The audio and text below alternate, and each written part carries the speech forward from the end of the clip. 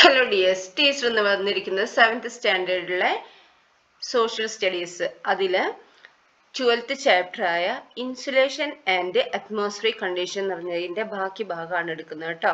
അപ്പൊ നമ്മൾ എന്താണ് അവിടെ പഠിച്ചത്? സ്കൈയിൽ നോക്കിയിട്ട് എന്തൊക്കെയാ അവിടെ കാണുന്നുണ്ട് പഠിച്ച്, പിന്നെന്താ ക്ലൗഡ്സ് ഉണ്ട്, പിന്നെ ഫോഗ് എന്താന്ന് പഠിച്ചു, ഡ്യൂ എന്താന്നൊക്കെ പഠിച്ചു അല്ലെ. കണ്ടൻസേഷന്റെ വേറൊരു ഭാഗമാന്ന് പറഞ്ഞു അല്ലെ. ഫോഗ് എന്ന് പറയുന്നത് എന്താന്നൊക്കെ ഒരു സ്മോക്ക് പോലെയാണ് അല്ലെ, വാലിയിലും അതുപോലെ വാട്ടർ ബോഡീസിലും ഒക്കെ കാണുന്നത് അല്ലെ. അതുപോലെ എന്താണ് ഡ്യൂ എന്ന് പറഞ്ഞാൽ എന്താണ്? ഈ പുൽനാമ്പുകളിലൊക്കെ കാണുന്ന ഈ ഡ്രോപ്ലെറ്റ് അല്ലെ, വെള്ളത്തുള്ളികളാണ് ഡ്യൂ എന്ന് പറയുന്നത്. Okay, you have observed the increase in size and downward movement of water droplets on the surface of an ice-filled cup. As the condensation proceeds, the size and weight of the water droplets increase and they move down under the influence of gravity. Similarly, the increase in size of water droplets in the clouds makes them fall down onto the earth. This process is called precipitation. The difference in the atmospheric temperature lead to different forms of a precipitation. എന്താ അവിടെ പറയുന്ന മക്കളെ?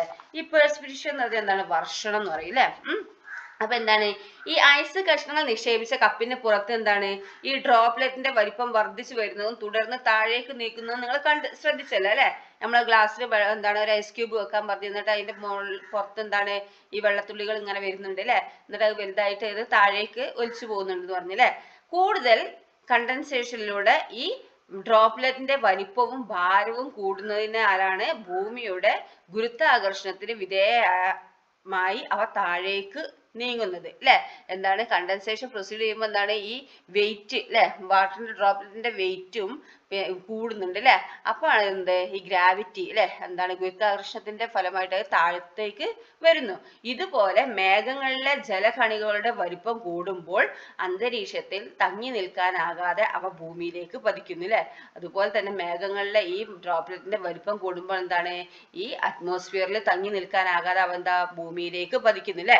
ഈ പ്രോസസ്സിനാണ് എന്ത് പെർസിപ്പിറ്റേഷൻ എന്ന് പറയുന്നത് അല്ലെ എന്ന് വിളിക്കുന്നു.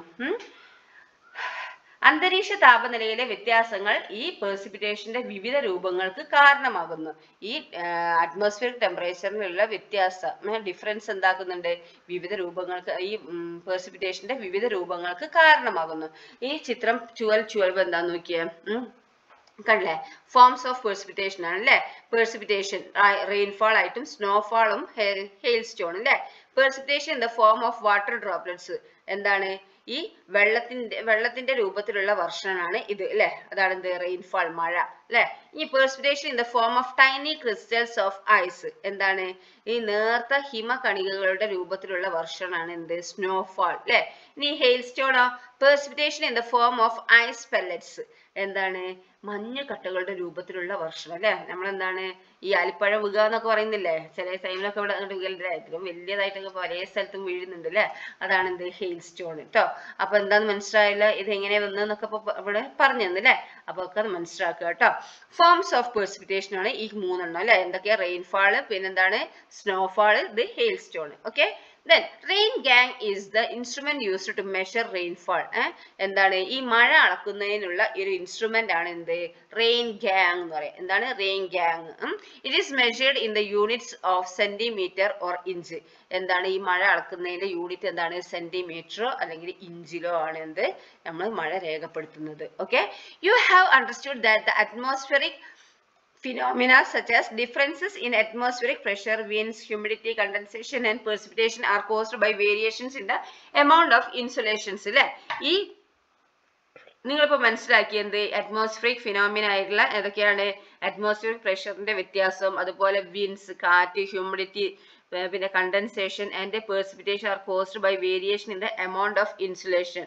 എന്താ ഇതിന് കാരണമാകുന്ന എന്താണ്? ഈ അന്തരീക്ഷത്തിലുള്ള ഈ പ്രതിഭാസങ്ങൾക്കൊക്കെ ഈ കാറ്റ്, ഹ്യൂമിഡിറ്റി, കണ്ടൻസേഷൻ, അതുപോലെ പെർസിപ്പിറ്റേഷൻ, പിന്നെന്താണ് അറ്റ്മോസ്ഫിയറിക് ഫിനോമിന അല്ലെ, അറ്റ്മോസ്ഫിയറിക് പ്രഷർ അല്ലെ, അതൊക്കെ ഈ അറ്റ്മോസ്ഫിയറിലെ പ്രതിഭാസങ്ങൾക്കെല്ലാം കാരണമാകുന്ന എന്താണ്?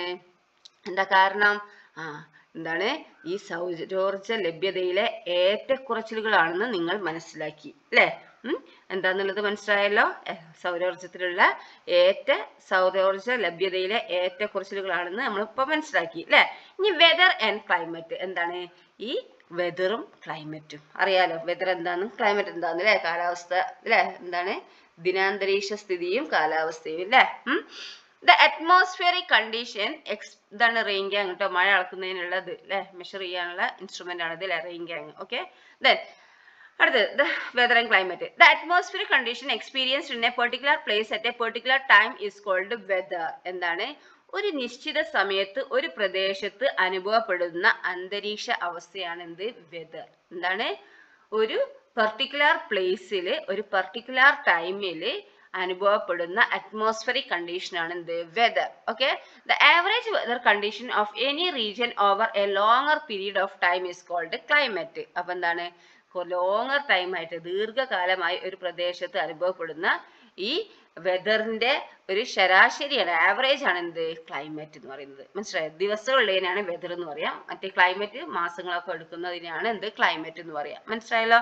Certain human activities adversely affect the climate of the earth. Researchers have revealed that there is an increase in the average atmospheric temperature due to increase in the content of gases like carbon dioxide and carbon monoxide. These gases are released into atmosphere as a result of the excessive use of fossil fuel like coal, petroleum, etc. The use of non-conventional source of energy such as solar energy, wind energy, etc. instead of fossil fuels can remedy the situation to a certain extent.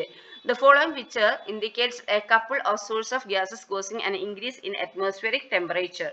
1240 എന്താണ് ഇവിടെ പറയുന്നത്, ഈ ഭൂമിയിലെ ചില മനുഷ്യ പ്രവർത്തനങ്ങൾ കാലാവസ്ഥയെ എന്താണ് ദോഷകരമായി ബാധിക്കുന്നുണ്ട് അല്ലെ. എന്താണ് ഈ ക്ലൈമറ്റിനെ എന്താക്കുന്നുണ്ട്, ഭൂമിയിലെ ചില മനുഷ്യ പ്രവർത്തനങ്ങൾ എന്താക്കുന്നുണ്ട്, ഈ ക്ലൈമറ്റിനെ ദോഷകരമായി ബാധിക്കുന്നുണ്ട് അല്ലെ.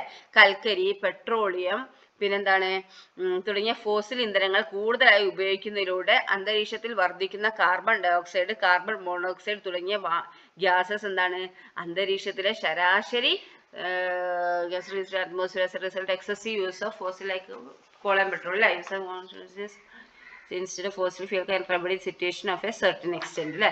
അപ്പൊ എന്താ പറഞ്ഞത്, അപ്പം ഇവിടെ പറഞ്ഞിരിക്കുന്നത് എന്താണ്, ഈ കൂടുതലായിട്ട് ഫോസിൽ ഇന്ധനങ്ങളൊക്കെ കൂടുതലായി ഉപയോഗിക്കുന്നതിനോട് എന്താണ് ഈ അറ്റ്മോസ്ഫിയറിൽ വർദ്ധിക്കുന്ന കാർബൺ ഡയോക്സൈഡും കാർബൺ മോണോക്സൈഡും തുടങ്ങിയ എന്താണ് ഗ്യാസസ് അന്തരീക്ഷത്തിലെ ശരാശരി താപവർദ്ധനവിന് കാരണമാകുന്നതായി പഠനങ്ങൾ തെളിയിച്ചിട്ടുണ്ട്. ഈ ഫോസിൽ ഇന്ധനങ്ങൾക്ക് പകരം എന്താണ് ഈ സോളാർ എനർജിയും പിന്നെ കാറ്റിൽ നിന്നുള്ള എനർജിയൊക്കെ തുടങ്ങിയ ഈ നോൺ കൺവെൻഷണൽ സോഴ്സുകളുടെ ഉപയോഗം ഇതിന് ഒരളവ് വരെ പരിഹാരമാണ്, റെമഡിയാണ് അല്ലെ. ഈ എന്താണ് പറഞ്ഞിരിക്കുന്നത്, ഫോസിൽ ഇന്ധനങ്ങൾക്ക് പകരം എന്താണ് ഈ സോളാർ എനർജിയും പിന്നെ കാറ്റിൽ നിന്നുള്ള ഈ എനർജിയൊക്കെ നമ്മൾ എന്താക്കുക ഉപയോഗിക്കുകയാണെങ്കിൽ എന്താണ് ഇതിന് ഒരുപാട് എന്താണ് പരിഹാരമാണ് അല്ലെ. എന്താണ് ഈ കാലാവസ്ഥയിലൊക്കെ ദോഷകരമായി ബാധിക്കുന്നതിന് പരിഹാരമാണ്. ഓക്കെ, ദെൻ അടുത്തത് എന്താണ്, ദ ഫോളോവിങ് പിക്ചേഴ്സ് അല്ലെ, അതെന്താണ് അന്തരീക്ഷ താപവർദ്ധനന് കാരണമാകുന്ന അറ്റ്മോസ്ഫിയറിക് ടെമ്പറേച്ചറിന് കാരണമാകുന്ന ഗ്യാസസിന്റെ സ്രോതസ്സുകളെ പറ്റി സൂചന നൽകുന്ന ചിത്രങ്ങളാണ് എന്ത് ചുവടെ നൽകിയിരിക്കുന്നത്. നോക്കൂ, എന്താണ് കമ്പനിയിൽ നിന്ന് വരുന്നതും അതുപോലെ വാഹനങ്ങളിൽ വരുന്നതൊക്കെ അല്ലെ. Prepare A wall magazine by collecting similar picture. Present a seminar paper using information from reading materials regarding the human activities causing climate change. Changes in the climate threaten life on Earth. You might have heard that many species have become extinct due to the changes in climate. It is our duty to conserve the fragile balance of the atmosphere so as to avoid such a fate befalling living beings. എന്താണ് ഈ ഇത്തരത്തിലുള്ള കൂടുതൽ ചിത്രങ്ങളൊക്കെ ശേഖരിച്ച് എന്താണ് നിങ്ങൾ ചുമർപത്രിക തയ്യാറാക്കുക, എന്താണ് വാൾ മാഗസിൻ തയ്യാറാക്കുക. കാലാവസ്ഥാ മാറ്റങ്ങൾക്ക് കാരണമാകുന്ന വിവിധ മനുഷ്യ പ്രവർത്തനങ്ങളെ കുറിച്ച് എന്താണ് ഈ വായന സാമഗ്രികളിൽ നിന്നും വിവരം ശേഖരിച്ച ഒരു സെമിനാർ പേപ്പർ തയ്യാറാക്കി ക്ലാസ്സിൽ അവതരിപ്പിക്കുക. ഓക്കെ, പിന്നെന്താണ് കാലാവസ്ഥയിൽ ഉണ്ടാകുന്ന മാറ്റം ഭൂമിയിലെ ജീവജാലങ്ങളുടെ നിലനിൽപ്പിന് ഭീഷണിയാണ് അല്ലെ. ഈ കാലാവസ്ഥയിൽ ഉണ്ടാകുന്ന മാറ്റം ഭൂമിയിലെ ജീവജാലങ്ങളുടെ നിലനിൽപ്പിന് ഭീഷണിയാണ്. കാലാവസ്ഥാ മാറ്റങ്ങളുടെ ഫലമായി പല ജന്തുവർഗങ്ങൾക്കും വംശനാശം വന്നതിന്റെ ഉദാഹരണങ്ങൾ നിങ്ങൾ കേട്ടിട്ടുണ്ടാവും അല്ലെ. ഈ കാലാവസ്ഥാ മാറ്റങ്ങളുടെ ഫലമായിട്ട് പല ജന്തുവർഗങ്ങൾക്കും എന്താണ് വംശനാശം വന്നതിന്റെ ഉദാഹരണങ്ങൾ നിങ്ങൾ കേട്ടിട്ടുണ്ടാകും. മാനവരാശിക്കും ഈ ദുർവിധി ഉണ്ടാകാതിരിക്കുന്നതിന് അന്തരീക്ഷത്തിന്റെ ലോല സന്തുലനം കാത്തു സൂക്ഷിക്കേണ്ടത് നാം ഓരോരുത്തരുടെയും കർത്തവ്യമാണ്. മനസ്സിലായല്ലോ? അപ്പോൾ ഈ ചാപ്റ്റർ നന്നായി പഠിക്കുക, മനസ്സിലാക്കുക കേട്ടോ. ഓക്കെ, ദെൻ അപ്പോൾ ഈ ചാപ്റ്റർ ഇവിടെ അവസാനിച്ച് ടീച്ചർ ഇനി അടുത്ത ചാപ്റ്റർ അടുത്ത വീഡിയോയിൽ അപ്ലോഡ് ചെയ്യാം കേട്ടോ. Okay, thank you.